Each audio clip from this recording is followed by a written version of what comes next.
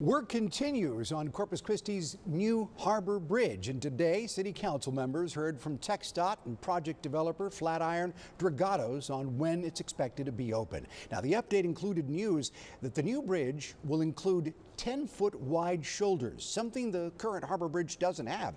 There will also be 10 feet of shared space for those who want to walk or bike across the bridge. Imagine that.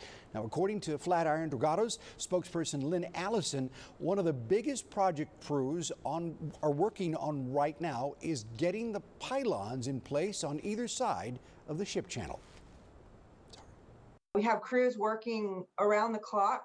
Some of those concrete pours are so massive, they take up to 30 hours and they have to be continuous.